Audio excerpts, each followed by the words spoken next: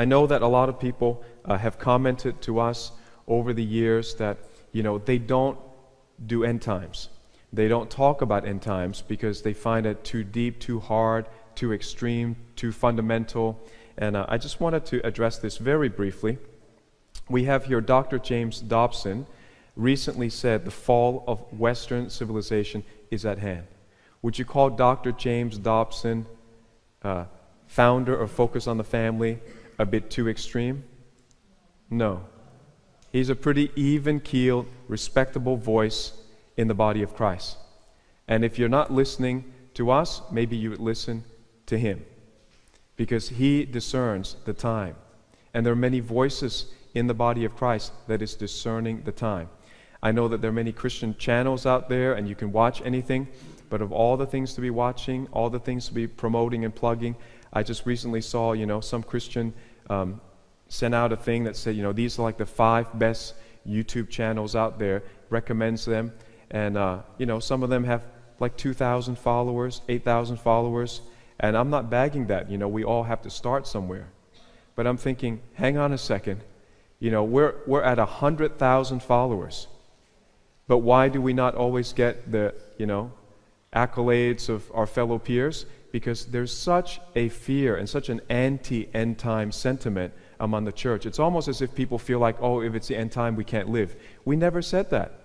If your God called you to study, you study and get the best grades, and if you do that, you pass your exam and Jesus comes back, you'll get your reward. If you're supposed to, invent something, build a building, develop property, whatever it is that you're supposed to do, raise your kids, all right? If you do that to the best of your ability and you're obeying God in your call, it doesn't matter really when He comes, you will be rewarded for obeying Him and being faithful to Him. So we never have this fatalistic teaching. I think our church people understand that, but a lot of people out there are afraid. So when it's end time, right away they prejudge. First they say it must be about when the rapture is. We hardly talk about that. Today we will. And then a lot of people just get afraid like they can't live today. No, I think Dr. James Dobson is aware that we still have to build wonderful, strong, healthy Christian families in the church. We want to do that, right? Even if it's the end time. Yeah? And he's doing that, and he's built a great organization. But you can't turn a blind eye and just say, nothing is happening, none of the signs are here, everything is going as it ever was since the creation of the world. That would be absolute blindness. We need to wake up to the time. Like the 10 virgins were asleep, we need to wake up. How about this respectable man of God, Billy Graham? He wrote, or he published in 2010, and I think 2010 was a key year in the end times, right? The Haiti earthquake, many things happened in 2010 that seemed to be a pivot point. And interestingly, Billy Graham, who's been soul winning, more than most of us, right? All these years, he signaled at 2010, storm warning. Do you call Billy Graham a bit extreme? All right? I don't, you don't, maybe somebody does, but I think most people don't. I think he's been one of the very respected voices for the body of Christ.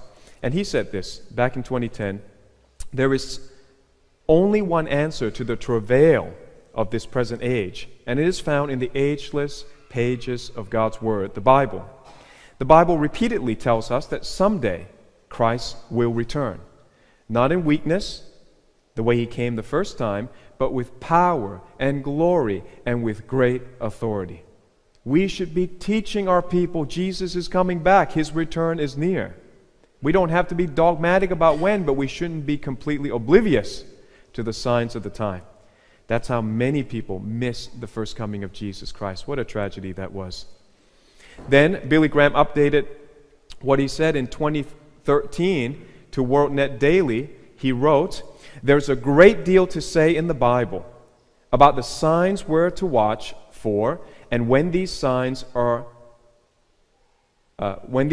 all converge at one place, we can be sure that we're close to the end of the age. And those signs, in my judgment, are converging now for the first time since Jesus made those predictions." Are we on some fringe? Are we on a tangent? Is this some fundamental crazy thing? Hey, the leaders of the body of Christ are crying out. We're sounding the shofar. And I hope pastors out there who've been turned off or maybe were disappointed back in the 80s or the 70s and heard so much teaching and nothing happened, please never be turned off to prophecy. This is part of God's Word. And prophecy is given to encourage us and also to prove God's Word is true and to encourage us that He's coming soon. We should live like that. So I think this is a bit extreme. To see all that God is doing and to see all that the devil's doing, to see the persecution of the Christians in the Middle East, the absolute chaos that's going on, reaching even into Europe, and terrorism going on everywhere, even in Australia. And to say, welcome to nobody cares. Planet Earth, nobody cares. We're all indifferent. We come to church, we don't care when the rapture could possibly happen, we don't care. I think that is such an extreme. That is a personal extreme, a theological extreme. It is such an extreme risk to take. To say, I will ignore all the warning signs. I'm just going to keep bulldozing ahead, like running towards a cliff, and not caring about how I live my life now. That to me, in my humble opinion, that to me is too extreme for me to follow.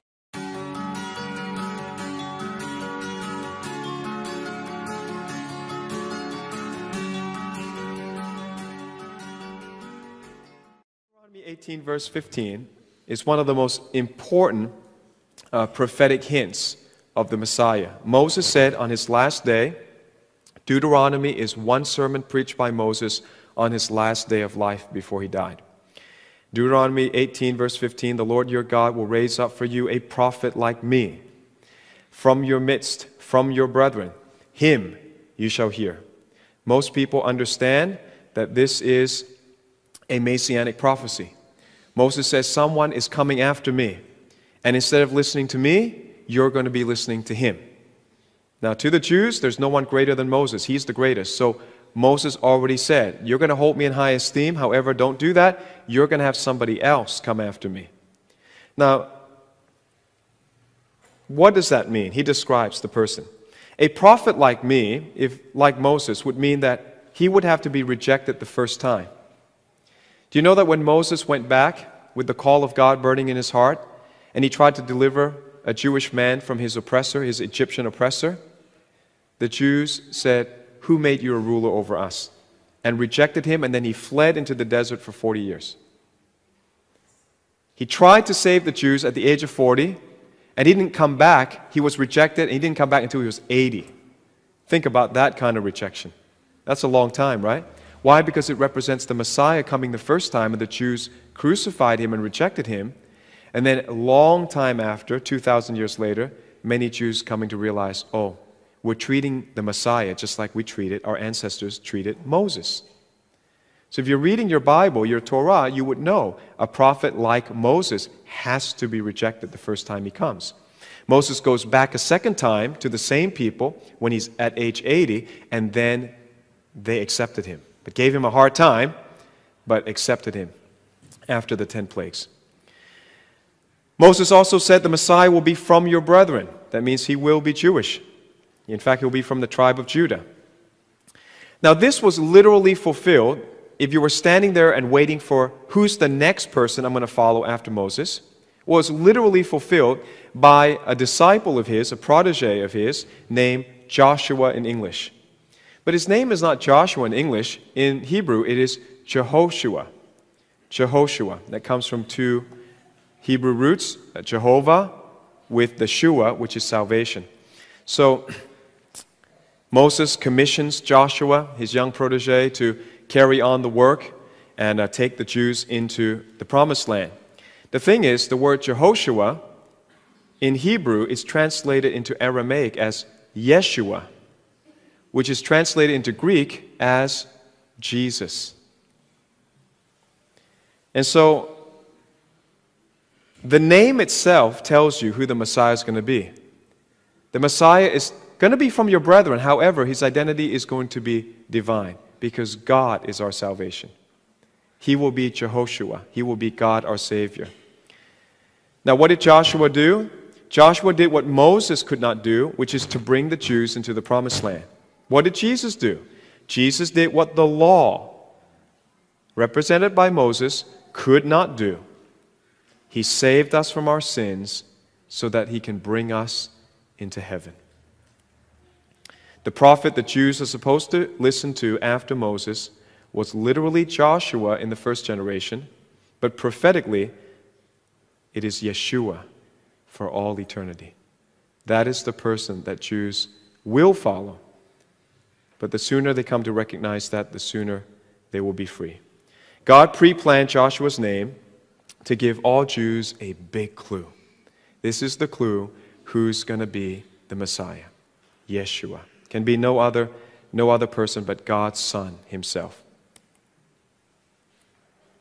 So, Yeshua is the Messiah. And this is the message of the New Testament. If Jews didn't realize that, we're not anti-Semite, we're not anti-Jews at all.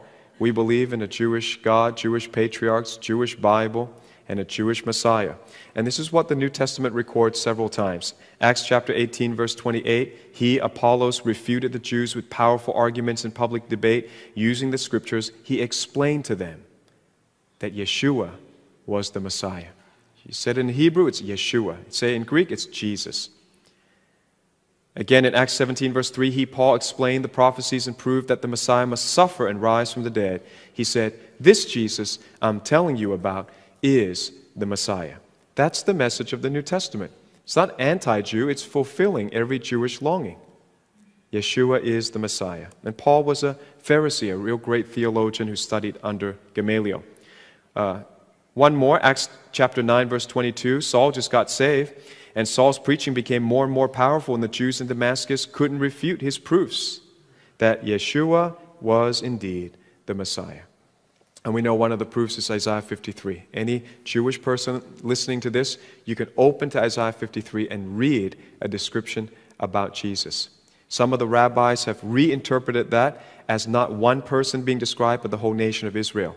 But read that in context and ask the Ruach HaKodesh, the Holy Spirit, to explain it to you. You'll see it cannot be a group of people that suffered for the sins of the world. The chastisement of our peace was upon him, and by his stripes we are healed. The Jews never suffered stripes so that other people would be healed. It was one human being, divine in nature, who suffered as the Messiah for the sins of the world. His name is Yeshua. Okay, so before I get to the Donald Trump prophecy, I want to make sure that everyone knows Jesus, Yeshua, as Messiah. All right, so let's bow our heads. If you'd like to accept Jesus or Yeshua as Messiah, your Savior, your forgiver of sins, please pray this prayer together with all of us. Say, dear Yeshua, I repent for rejecting you. Today I accept that you are the Messiah, the long-promised one, the long-awaited one. Thank you that by your stripes we are healed, by your sacrifice we are atoned, our sins are washed away. We don't need a temple sacrifice. We no longer have a temple in Jerusalem because you sacrificed your life for us. You are my final sacrifice so I can be set free from death, sin.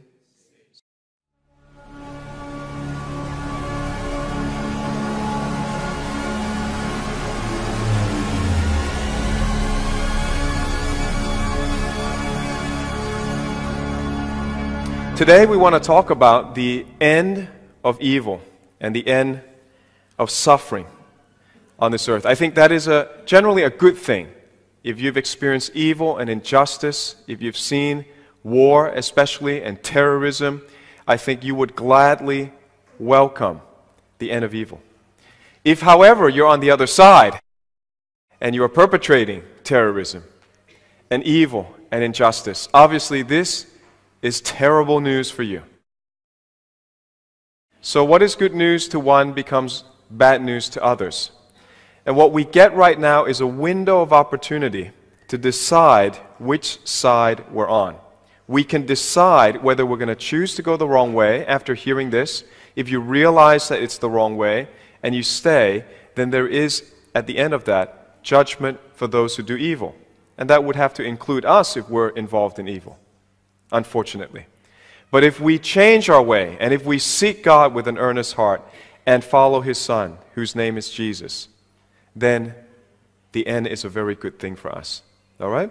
So, the person who will bring an end to evil on this earth is called the Messiah.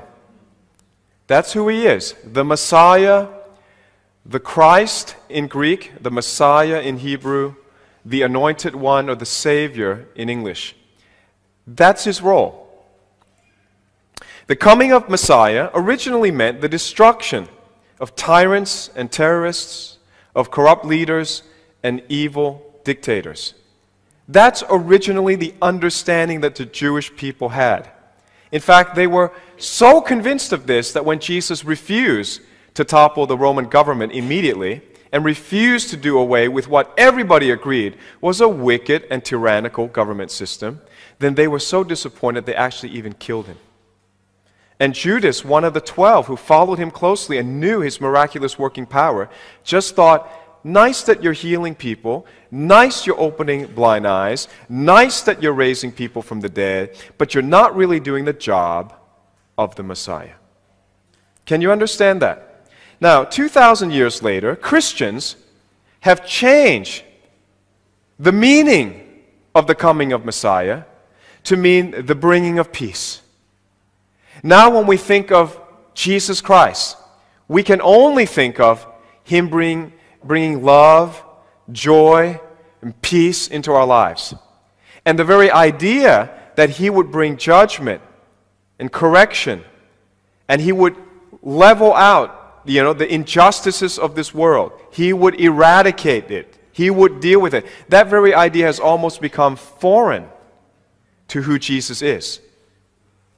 But the original meaning of who Jesus is has never changed, and He still is coming back to right the wrongs. Now, it's true on a personal level that Jesus brings peace. By us doing teshuvah, which is the Hebrew word for repenting and believing in His name. His name is Yeshua, Jesus. By us doing teshuvah, we have peace with God. We are reconciled. Our sins have been forgiven. Say with me, all my sins are forgiven. All my sins have been forgiven. You need to be convinced of that. Jesus really has done that. All right? And it brings peace, absolutely.